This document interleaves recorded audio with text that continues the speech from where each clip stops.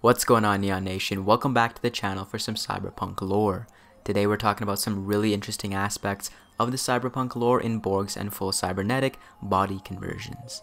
In today's video, we'll be learning about exactly what they are, some of the cybernetics and cyberware options Borgs have, some of the packages and standard issue conversion types available, as well as some of the deadlier and more useful types. Some of you guys have been asking about where I get my information to make these lore videos, so in the future, at the beginning, I will tell you guys where the information comes from. Today, it's mainly from Cyberpunk Chromebook number 2 and Cyberpunk Asia's amazing full body conversion resource. Let's get right into it. In early 2005, military forces across the world in the Cyberpunk universe were experimenting with full cybernetic body conversions, and in this time, first identified and diagnosed the mental disposition of cyberpsychosis. In 2020, full Borgs are very popular, mainly in the workforce as they outsmart, outmuscle, and can outwork the general population. Firefighters, construction workers, and space explorers have started to replace their human bodies with all their limits with full cybernetic bodies. These are referred to as full Borgs. These full body conversions are created by implanting a biological system into a metal endoskeleton with a myomar fiber musculature, cybernetic nervous system, fully cybernetic limbs, and body armor. All of this comes together and creates a cyborg or borg. The process of converting from flesh to completely metal is performed all at once, and because the surgery is so extreme, has some big risks including death. The process involves placing the patient's brain, a portion of the spinal cord, and a few vital organs, often referred to as a biopod, into a robotic body.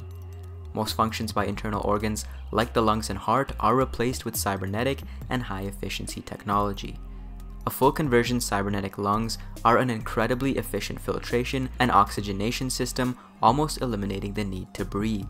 Full Borgs can eat, they cannot engage in sexual activity or reproduce, and for their own mentality and psychology, are required to sleep. Full conversions are generally very customizable and can swap and interchange cyber limbs and weapons. Although full Borgs have more job opportunities in day-to-day life due to their proficiency at almost everything, there still is a social stigma attached to them, and conversions are many times dehumanized. The derogatory term for full body conversions are metalheads. Full Borgs are usually created through corporate sponsorships. As you can imagine, there are many trade-offs to undergoing this process to become a full Borg. Corporations offer contracts for full conversions in an effort to make more money with their increased employee efficiency. There are a variety of time lengths of these contracts, and after they have run their course, the conversion can decide to downgrade to a more human form. While most conversions are done with a rigid corporate structure, there still are street Borgs who have converted in much more illegal ways and usually end up with fully fledged cyberpsychosis. Some other rumors in 2020 are that human minds can actually be implanted into tanks, jet planes, and even cyber animals. Next, let's look into total body cyberware. This list covers all the basic components in making a full Borg. A full Borg conversion uses all of these items. In headwear, we have a neural processor, interface plugs, and cyber optics and audio. In cyber limbs, we have cyber arms, hands, arm armor, cyber legs, and feet, as well as leg armor. Body plating includes a skull plating called a cowl, as well as a face and torso plate. In terms of the types of conversions, we have basic conversions all the way up to a military-grade full Borg.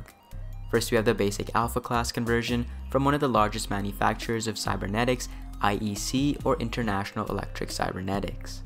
This generic design has similar models offered by Raven Microcybernetics, Militech, and Deadlier Tech.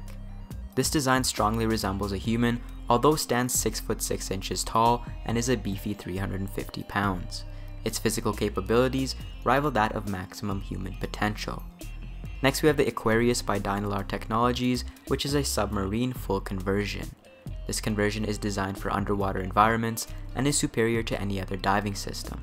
It's mainly used for undersea exploration, mining, aquaculture, and covert operations, and can operate underwater for 16 hours and can dive to the depths of up to 16,000 feet.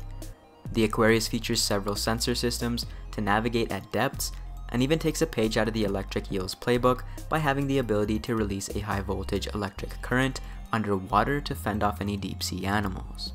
Next, we have the Copernicus by Cybermatrix Incorporated, a space use full conversion. This is developed to combat the hostile vacuum and radiation of space.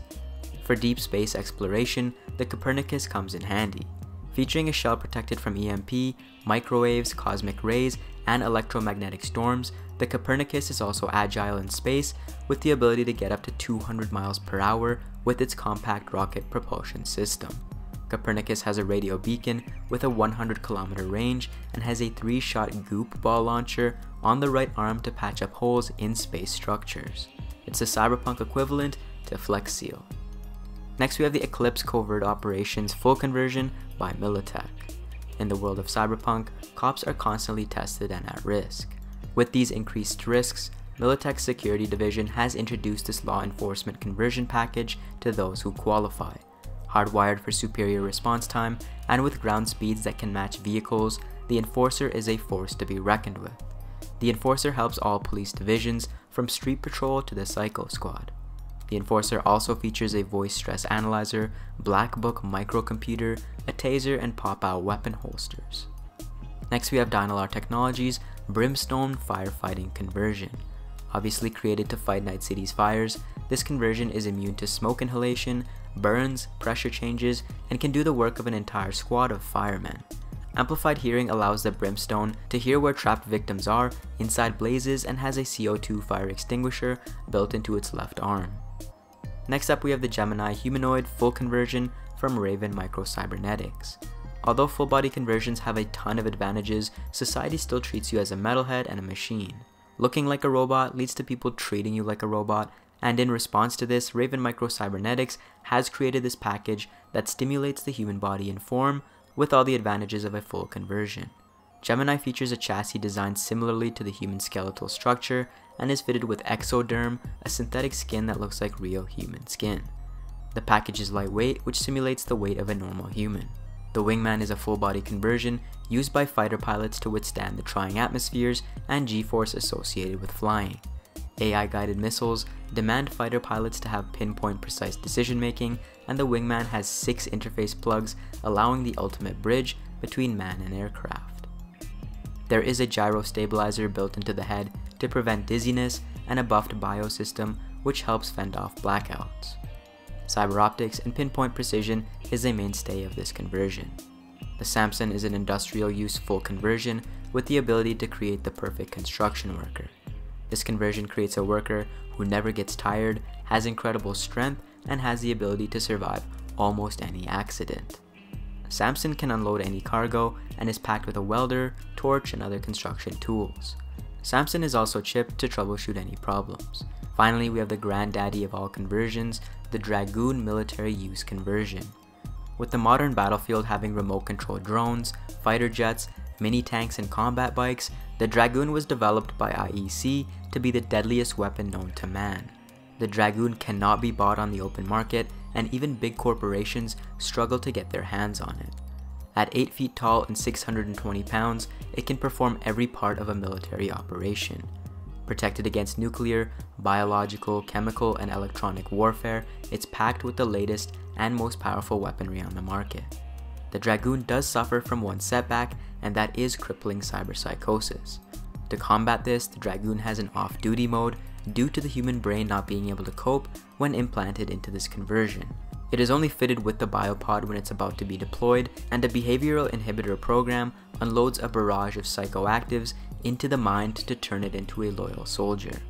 Full body conversions can accept almost all types of cyberware, and the only limitations are how much space they have. Examples of this are customizing your particular conversion to set it apart from others, increase stats, install quick change mounts, and interchangeable biopods. Thank you guys for watching, and for everything and anything Cyberpunk 2077, join Neon Nation by subscribing.